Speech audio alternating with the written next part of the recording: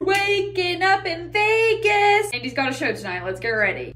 I'm watching The Summer I Turned Pretty on the plane, particularly the party episode, and now I want to do a blue eye. I don't have a super blue eyeshadow with me. I have that, but it's a shimmer. If I just mix in with a light shade, it's dark in Vegas. I got you an espresso martini mix. Oh, love that, thank you. Today is special because we are on the first leg of our 4-day trip across the country over the weekend, which is gonna end in our first vacation of the year. Going on a real bona fide holiday. I've been telling myself I'm not gonna film. The likelihood of that is about as likely as Belly choosing Jeremiah. My hair's kind of already semi-done. It's flat because I let it air dry last night. I was kind of thinking, very strategic, like half-up beehive situation where you hopefully can't see my weave. Okay, I feel like I'm happy with that. Once I've looked at the back, I'm gonna part two for the outfit.